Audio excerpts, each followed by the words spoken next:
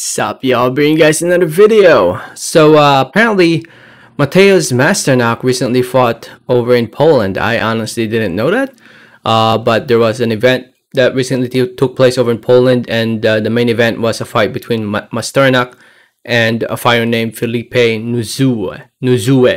I apologize for mispronouncing his name. But yeah, the fight ended with a knockout victory in favor of, as you guys can see, MATEUSZ MASTERNAK. He won the fight by knockout, landed a big right hand that knocked out Nuzue, knocked out Felipe in round number 3. Felipe, the referee, counted to 10, and Felipe just didn't get up. There's footage of it on social media. I'd like to show some footage of it, but the last thing I want is another random ass company in Europe flagging my videos, and next thing you know, I lose my channel again, and I don't want that to happen. But anyway, Masternak, you know, he's a good fighter. Don't get me wrong. I think he's a good fighter. He is a top contender in the cruiserweight division. But yeah, this fight against Felipe didn't do much for him. I mean, going into this fight, Masternak was 44-5.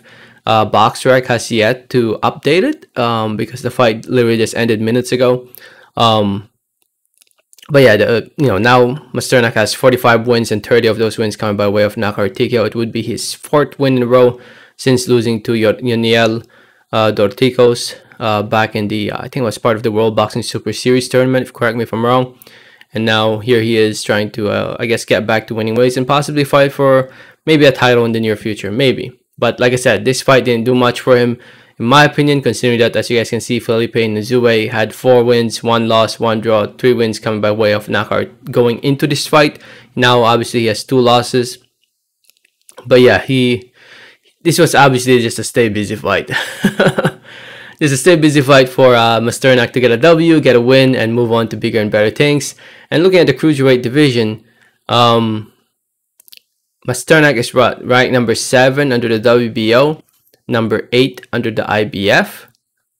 Well, surprisingly not ranked by the WBA. Or am I not seeing his name? Yeah, he's not ranked by the WBA. And also not ranked by the WBC. Huh, interesting. But yeah, it's a stay busy fight for Masternak.